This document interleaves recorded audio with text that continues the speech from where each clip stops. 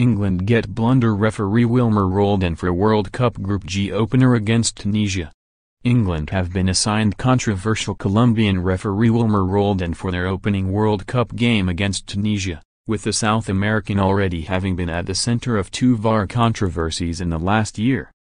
Despite being highly rated, Roldan was at the center of farcical VAR blunders at last year's Confederations Cup, initially sending off the wrong player.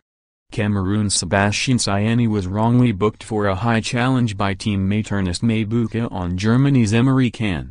Reviewing the incident using VAR, Roldan, right, upgraded the card to red but failed to spot he was punishing the wrong player.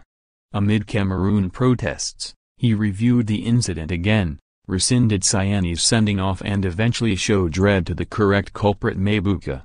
"Everybody's confused including me," said Cameroon coach Hugo Broos after the game in June 2017.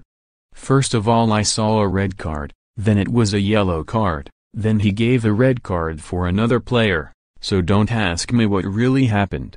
Roldan was also blamed by River Plate for their elimination from the Copa Libertadores semi-final in November, when he failed to spot a handball and potential penalty committed by opponents Lanús.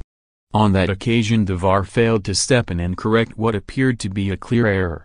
Ahead of Monday's match, Gareth Southgate has urged his players to cast off the shackles of fear which have weighed down the national team at major tournaments and play with freedom. England fly to Volgograd on Sunday and the manager said, "I think whenever you represent England, there's expectation, there's hope.